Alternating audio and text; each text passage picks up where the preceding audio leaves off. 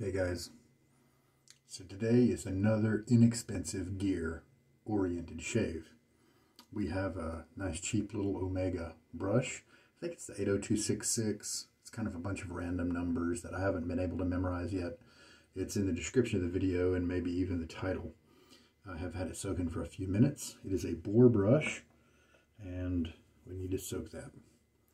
The Fat Handle Tech. This one has the Gillette logo kind of reverse etched into the top cap there. More on that model later. Inside of it, we're going to put a 7 o'clock super stainless. Yep, that's what it is. Can't remember if that's the green. I can't remember which color it is. I think I've just used it one time.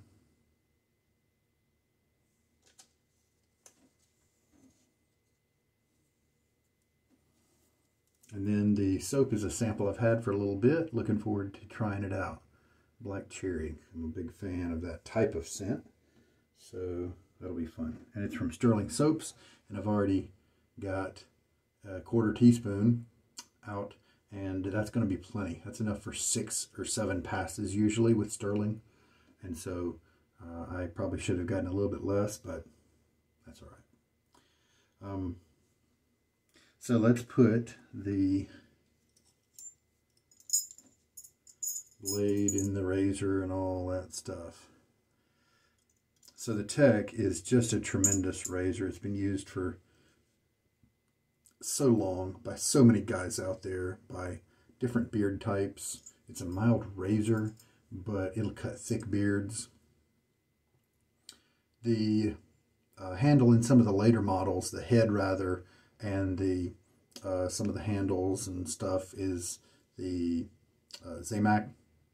And so if you're looking for the old kind of brass kind, you may want to do some research just to make sure. I think it's sometime in the 60s they started maybe making some. Maybe they had a little bit of a hard time, so they weren't able to do the brass.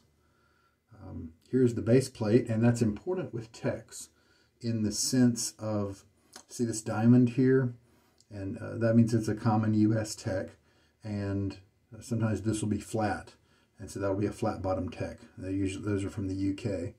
Now another thing mainly that you look at is the shape of these 4 holes right here, these 4 slots, and they are capsule shaped, or they're parallel except for rounded on the ends, and that means it is a post-war Gillette Tech. And if it were a pre-war, then this inside wall here would form a peak. There would be a peak right there on all four holes. So the shape of those holes will tell you a little bit about the date. Now, of course, we can also check the bottom of the base plate. This does have a note W2. W2. Oh, hey, this one's Canadian. How about that? All right, Canadian Tech. So we'll see how that one goes.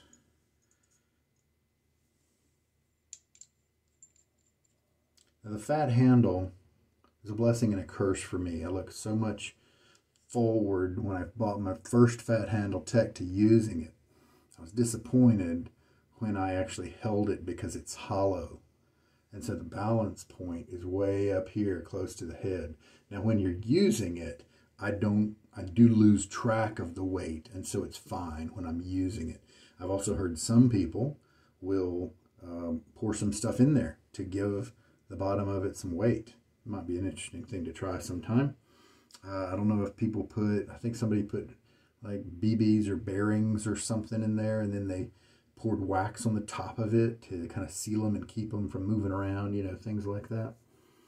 All right, so the blade is in there. It's nice and secure. It's never going to move. You don't have to adjust it because of those 4 corner posts. Always keep it perfectly aligned. And we will now press the black cherry sample. And this is Stirling's sample size, and it's often enough to shave for a whole month. And so if you buy Just think about it. Let's say you buy 6 samples from Stirling. They're about $3 a piece plus some shipping.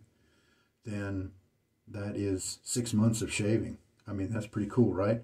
And then you get to go bounce back and forth between the pucks, have a little variety. Pretty cool deal. This is not cheap. 3D printed lather bowl, but you know, we can't have everything cheap all the time. It's a nice firm soap. It comes out pretty easily in one big, and it's even a little bit resistant to squeezing. And a little goes a long way. A 5.8 ounce tub of Stirling, when I bowl lather, which helps me to conserve lather, it doesn't waste as much going down the drain on that first pass if you face lather. A puck of Stirling will last me 13 months according to usage tests that I did. But most people will use 3 or 4 times as much soap as I do if they're face latherers. And that's the way they like it, and that's okay. It's kind of nice because even if you use a puck every 3 months, you're going through your soap a little quicker. And, you know, $13 for 3 months of soap, 3 months of lather is, you know, still pretty reasonable. Okay, so the soap is spread on the bottom of the bowl. I'm going to get my face wet, and we'll start working the brush on the soap. I usually do this. I usually wet my face before I start working on my lather, and that is my pre-shave routine. I don't do a pre-shave oil or cream or product of any kind. I just do water. It seems to work just fine for my skin.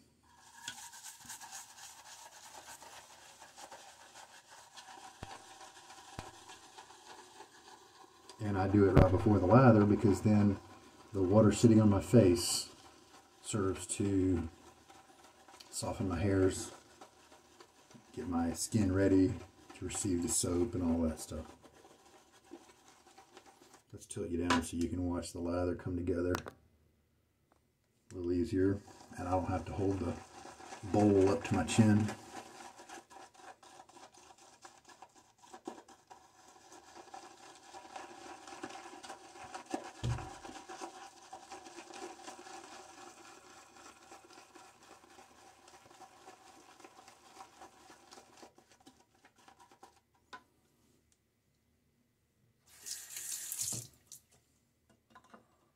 And I like to use this little medicine syringe to add water to the soap.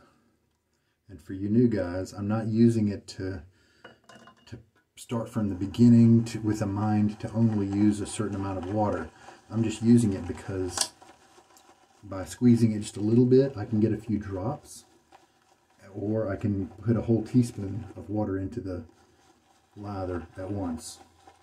When I am adding water to the bowl here, I often add in teaspoon or half teaspoon increments.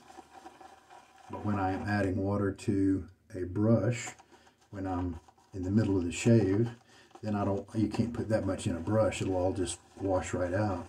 So maybe a quarter of a teaspoon or a few drops or whatever, and the syringe is adequately, perfectly suited for either quantity.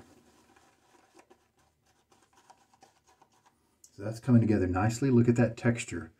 It's, you know how it's not, notice how it's not moving. It's got some ridges and peaks. That means it needs more water, at least if you like your lathers as hydrated as I like mine. 2 teaspoons are now in the lather.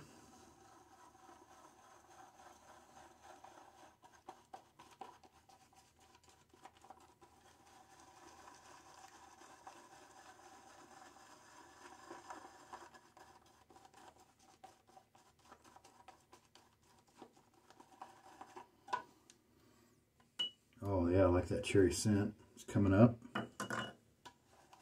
3 teaspoons now.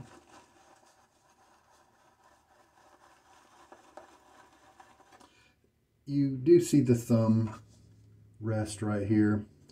But to be honest, I don't use that very much because this is such a light bowl that there's nothing kind of keeping the bowl in my hand. And so it's a little floppy. Plus, I like to show you guys what I'm doing. And I've got big hands anyway, and so I'm glad this flange is around the bottom of the bowl, and I just use that to hold the bowl.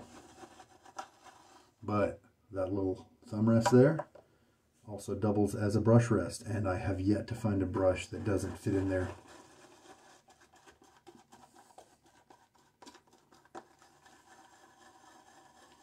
Now we're starting to look better. Now take a look at the surface of the lather. Even if I try to make a peak, that's a whole lot different than the surface I showed you a minute ago, where there were so many ridges and pointy peaks and stalagmites and things like that. So that's a visual cue as you can learn what the lather looks like along the way, because you may have a different stop point than I do. You may like your lather drier or even wetter than I do. So learn to watch for different things.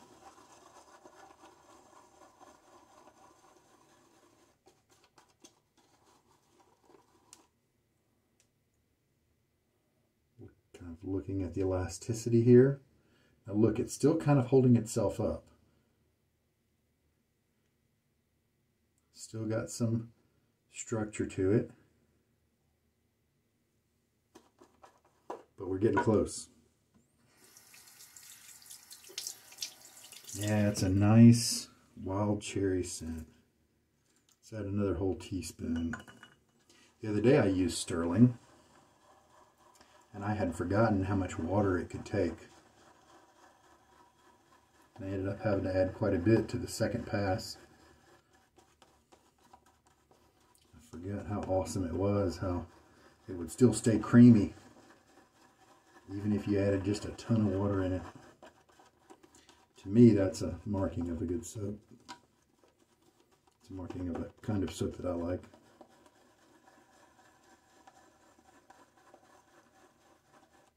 And as you can see, the soap's not really sticking to the walls in a shelf type of formation. It has collapsed down for the most part.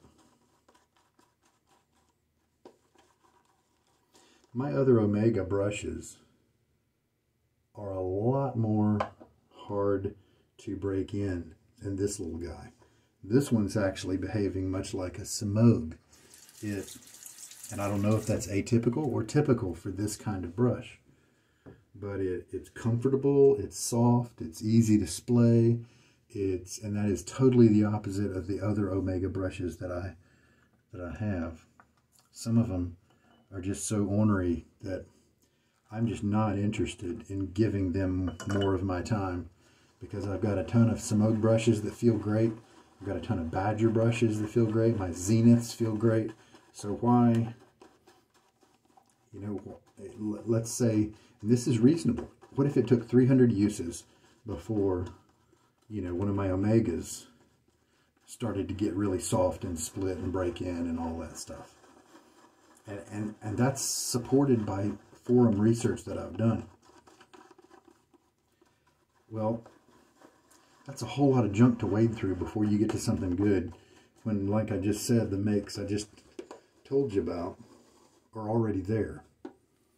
So those stubborn Omegas, because I'm a guy who likes comfort. Now, if you like to be scrubbed and you like a little bit of scritch in your brush and all that, so that's 6 teaspoons now, then Omega, I think, it's probably going to be your brush of choice.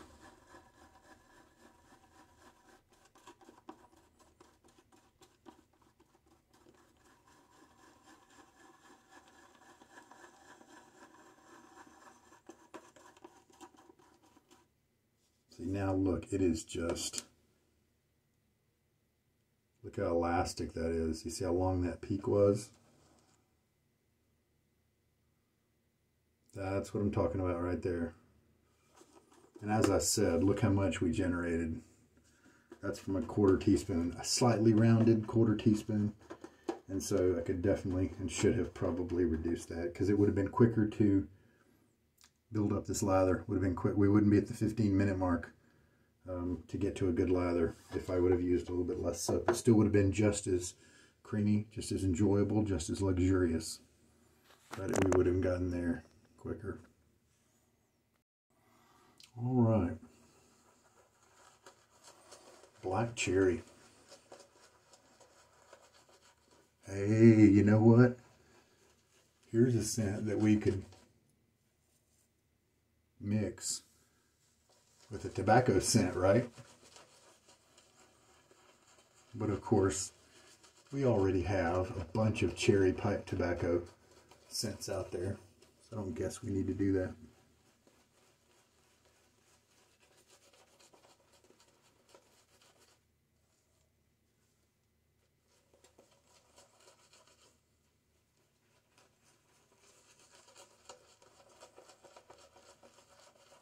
First pass is, with my skin at least, having to deal with those skin oils. If you do wash your face beforehand, you're not going to have that issue. So my first pass is often a different experience than the second and third. Yeah, see, I'm glad I kept adding water.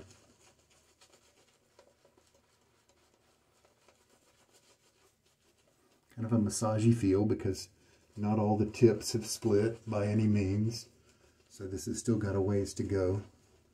But at least it splays easily. It's soft in this kind of painting motion. You know, most brushes are. There we go. A little short handle, pretty basic, but it's good in the right ways. It works, for my hands at least. All right, Tech. Let's see how you do with this super stainless from, what is it, Gillette 7 o'clock?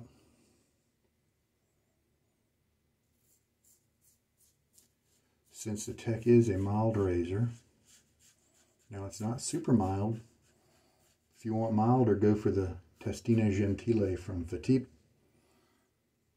They're a closed comb version they have. It is super smooth. The Timeless 68. Of course, now we're getting into expensive razors. Timeless 68 scalloped or solid bar is super smooth to me. But this is a nice razor.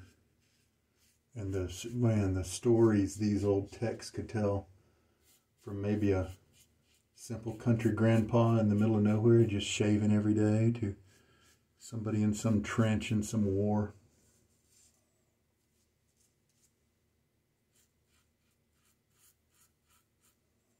A little bit of blade feel, and that's good, because that's the kind of feel that's going to be able to cut through any of that hard stubble that we were talking about. This does seem to be a good match for this razor, for my skin at least.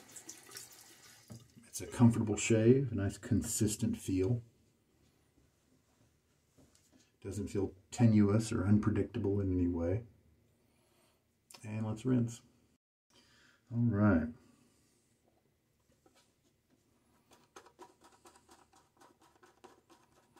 Load up the brush again, and this is a Boar brush that doesn't have a big bloom yet, and so I'm helping to make sure I get lather into the middle of it by pressing down into the bowl, enough to maybe splay the first third of the bristles, the tips there, just so we get it, and get water out of the goatee. My goatee is long enough now where that water can be problematic if I don't get it out of there.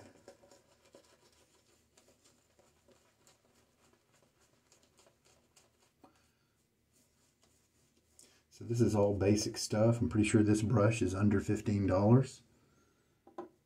I just saw on eBay a Tech for $7.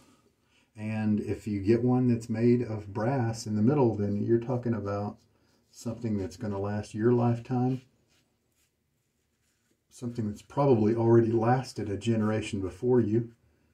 And it's definitely going to be around a generation after you.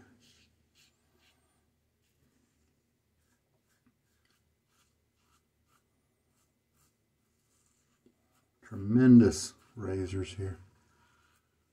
And then this Stirling soap is a terrific deal if you are really focused on using up soap slowly and, you know, getting really the best bang for your buck. Then learn to use a lather bowl. And you don't have to get like a $30 or $40 one that I'm using here with the 3D printing. This is $1 at the Dollar Tree, and it's a great lather bowl.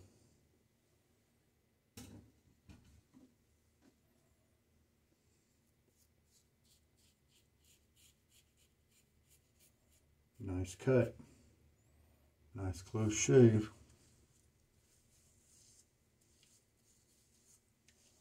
Sometimes I take that excess lather and I just, at the end of the shave, I've started just a little bit of massage. I mean, it just feels good. The slick lather, you know. Don't know if it's any benefit for my skin, but it just feels good. Kind of, you take your wet hand and you do that, and that kind of re-energizing the remnant of soap that's still on your skin. And rinse. All right. Plenty of lather still, like we gathered before. Now, this is the third pass, and even on the second pass, this right here is all you really need to do. But I just kind of enjoy the feel of the brush, especially with these boars. I want to give it some more action, help those tips to split before I finally kind of lay down the final layer here.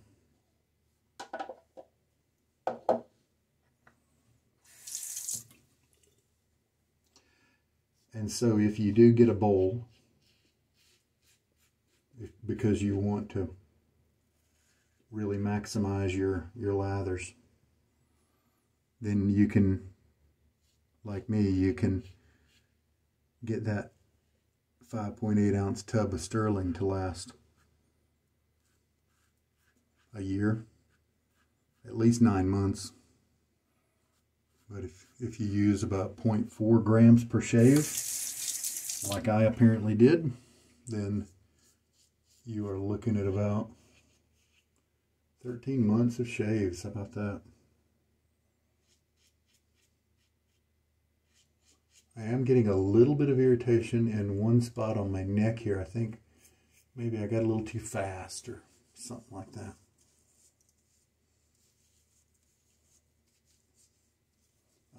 So got the massage going on here.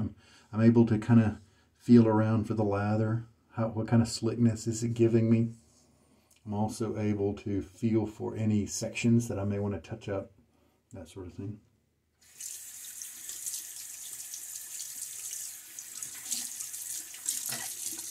And there we go. Man, I mean, I love all my different DEs, and I love my modern ones. I love my Timeless and my Carve, my Wolfman, my Fatipes. Now there's another budget razor. As a matter of fact, I may try to use that tomorrow. I specifically keep one of those here at this location for use, and it is a tremendous. It's along the same lines as these guys. It is brass core plated with chrome or something to that effect. And so it like these, is a lifetime quality thing. However, every once in a while you'll see a Fatip. I think there was a certain time range where they had kind of low quality issues, quality control, and they would let out some with misaligned, you know, bits and things like that. And but I've heard from other people who have had no alignment issues at all. So it was kind of hit or miss there. I have several. I've managed to come across several Fatip razors, and all of them shave well. And so they are $25 to $28 roughly.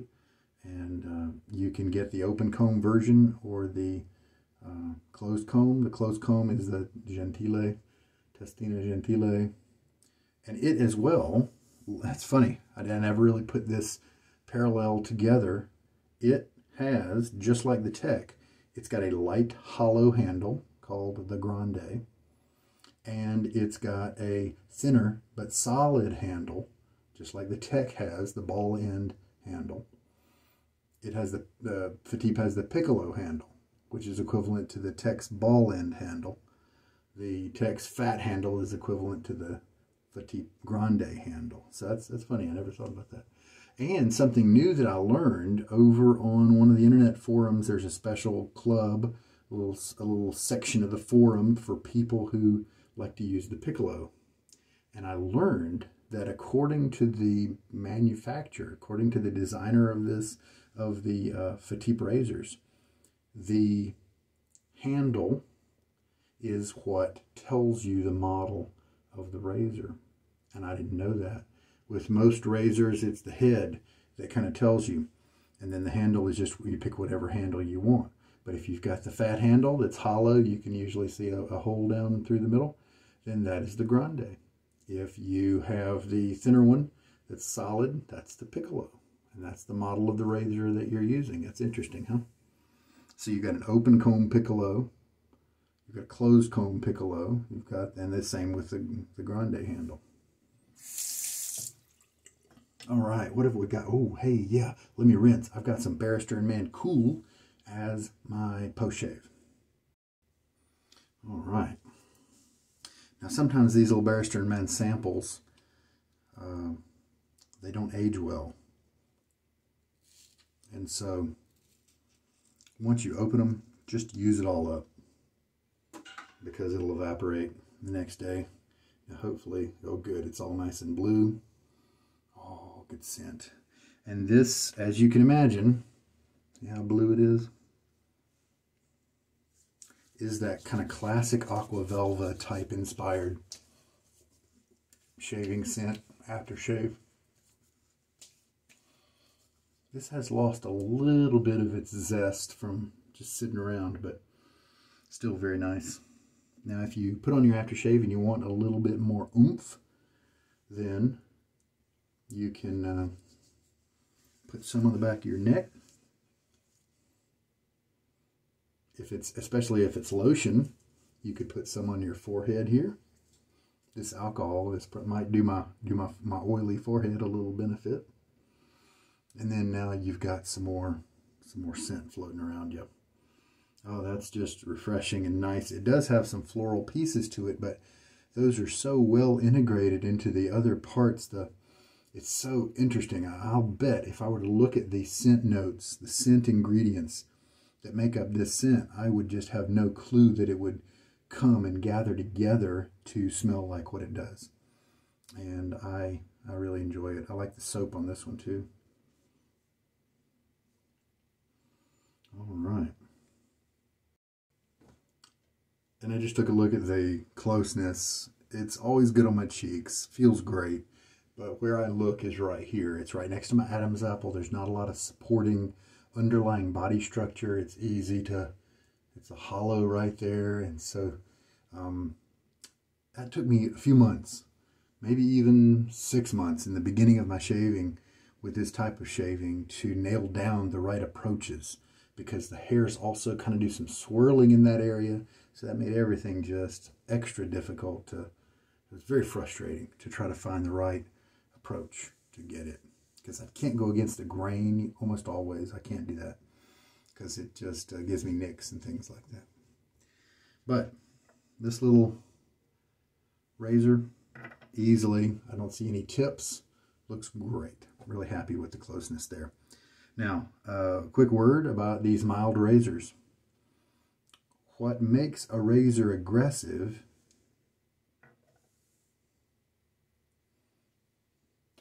is, here is the top cap side view of the razor here, as if you were zooming in on this portion right here.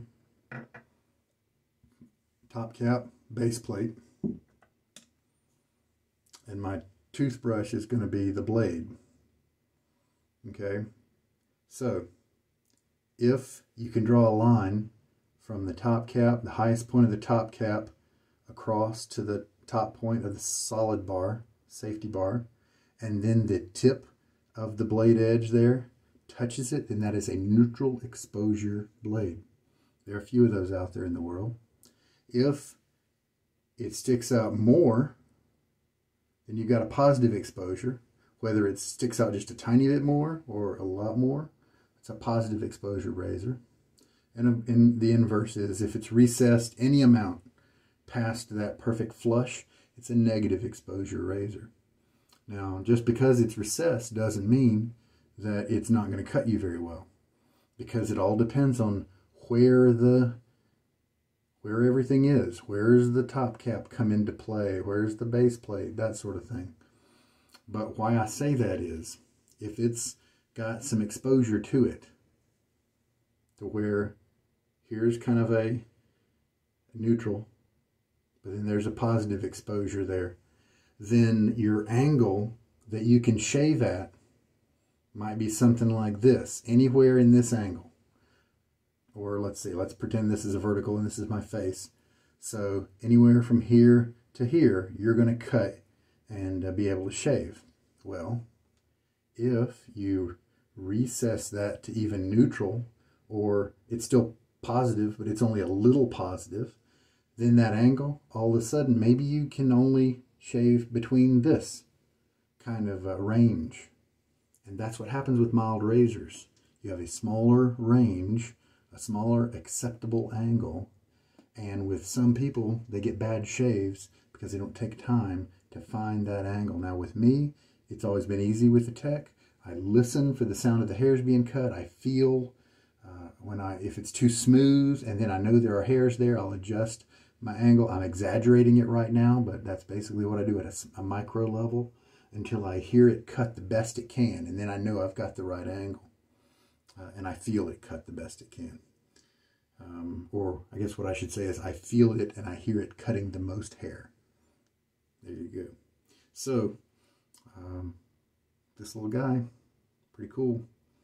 The super stainless does great. Wouldn't have a problem if I was stuck somewhere having to use those blades, and I think they're pretty inexpensive.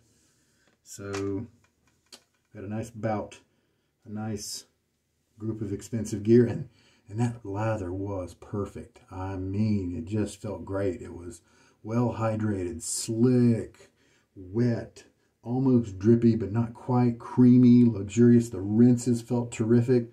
It's a luxury spa-like experience for $1 a month. And that's 31 shaves. 31 spa experiences per month, right? Now, there are a few disadvantages to shaving like I do with the really hydrated lathers, with the bowl. One, you have a bowl to clean up at the end of the shave. Now, to me, that's not really a negative, but for some people it is. A little extra. It's not as simple. It takes a little bit of time. But biggest drawback, perhaps, that I do experience is using so little product means that the scent is not as strong. And as I think back, I did smell the black cherry scent, but it was very light, like a 3 or a 4 out of 10. And so it was there, it was present, but I really wish I could have enjoyed it more with some more strength. And it's possible that a heavier load, a drier lather, could have given me that, but then it wouldn't have given me that awesome performance that I just had. It was just perfect this time. So I probably won't get a tub of the wild cherry just because the scent, it would be nicer if it was just a little stronger. Anyway, so tech, great job you. And again, like I said, I do not stop in the middle of the shave and wish that the head weight was different than it is.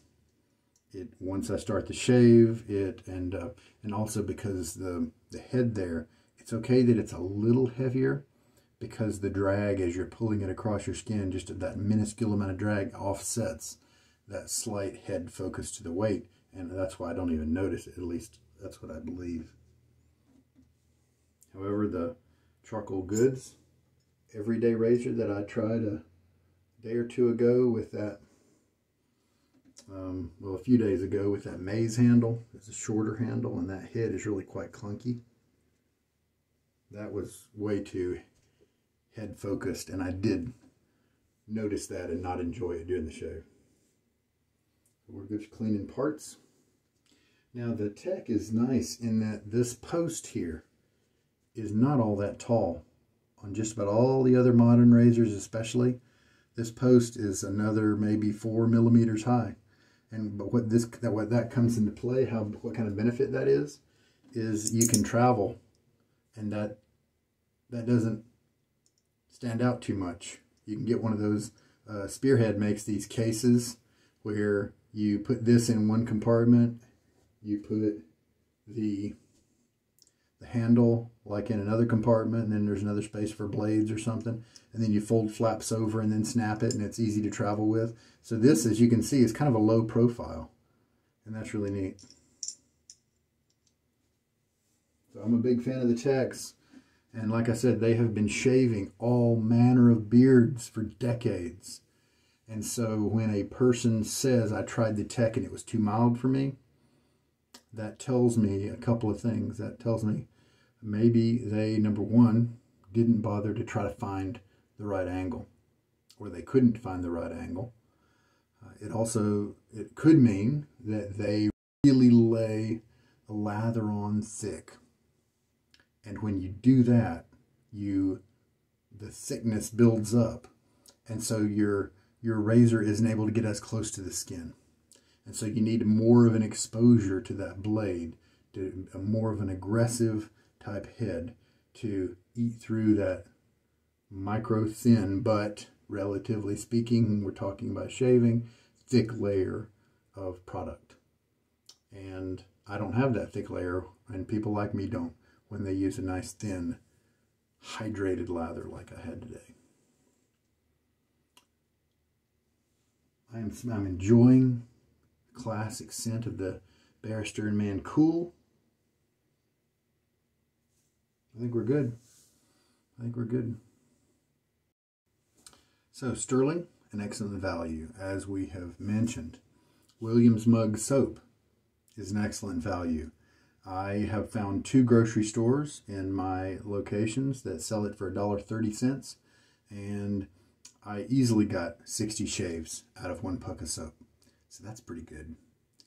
The Arco sticks are pretty good, especially if you buy them in bulk to save on shipping, unless you happen to find some kind of free shipping option.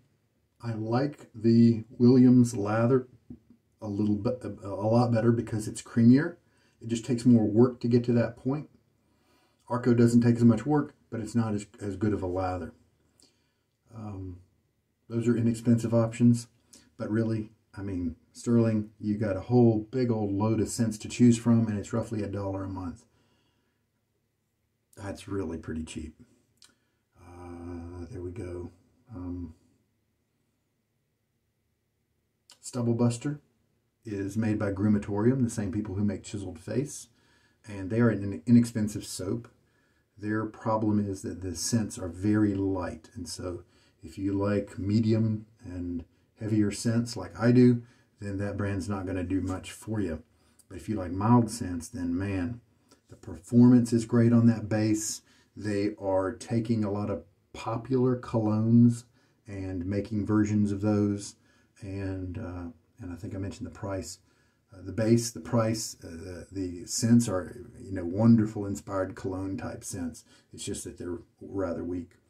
However, the aftershaves from Stubble Buster are not weak. They are normal strength, comparable to things like Stirling and those guys. So that's a good budget soap. Another budget soap, stuff you buy used on the Shave Bazaar or buy sell trade parts of different shaving forums out there. That's the bargain right there, and that's what I do a lot of. Okay, hopefully you guys have been able to glean something from this shave. I wanted to give another example of some cheap priced gear.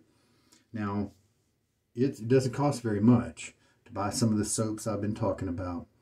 To the brush I had, I told you about the price of the brush and the razor and the soap. But right now, Maggard's has this like $29 deal on their basic starter kit. Normally, I think it's $40.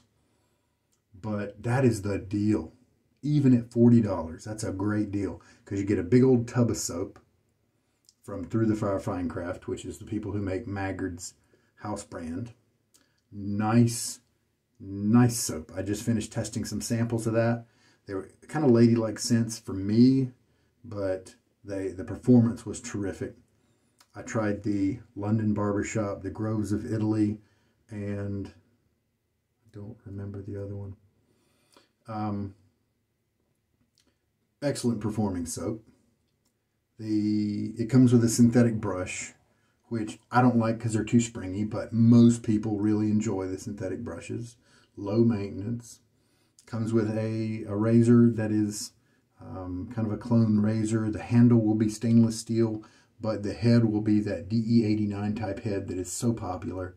And it is a Zamac head, but you're paying Zamac prices. It's not like a Muley or a Merkur where you're getting a Zamac product, a pop metal product, at premium-ish prices. And so with Maggard, you're getting a fair price for your goods there. And so the razor, brush, soap, and some blades, that's just a terrific price, even at the full price for that starter kit. All right, so if you're a new shaver, that's a great way to go. Noble Otter, I think, and Stirling. I know that Stirling is one I'm specifically thinking about. Also has some good kits as well. I'm just a little bit less familiar with those. This is Sugar Daddy Shaves, and I think we're done. You guys take care and have a good night.